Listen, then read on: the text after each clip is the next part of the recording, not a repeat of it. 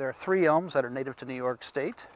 In a previous segment, we covered American elm, Ulmus americana. This is one of the rarest trees in New York State, and the rarest elm, Ulmus thomasii, the rock elm in the Ulmaceae, or elm family.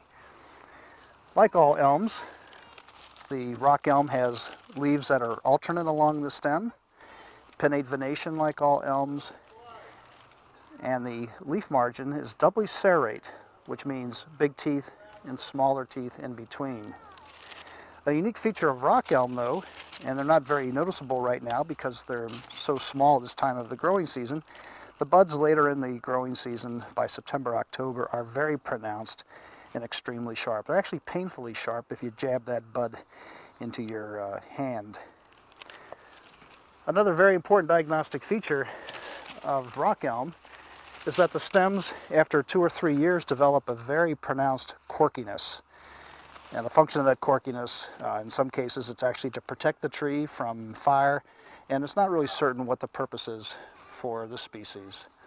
This tree, even though it's young, it's starting to show what's going to happen with its form. As it gets bigger, it'll develop a very central leader. It doesn't have the vase-shaped habit of American elm. The rock elm used to be a fairly common tree, especially in upstate New York, but because of Dutch elm disease and elm yellows, is fairly infrequent today, and it is actually considered a rare tree in New York State.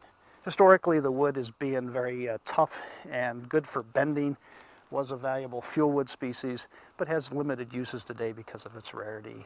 It's very common on rocky outcrops and scattered throughout the Great Lakes region.